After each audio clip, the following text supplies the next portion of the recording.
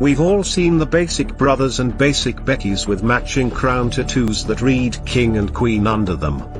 The 5 points in the crown indicate their affiliation towards the People Nation Band, which is represented by the number 5. The Latin Kings gang identified its members by the 5-point crowns they spot about their body. The band's roots date back to 1954 in Chicago, Illinois, where this Latino progress movement established itself. At the heart of the criminal underworld, through substance trafficking, weapons trafficking and execution. 3 dots. There seems to have been a spate of millennials getting simple, small, basic tattoos. 3 small dots in the shape of triangle may seem harmless enough, but it has a different and universal meaning to those in band life.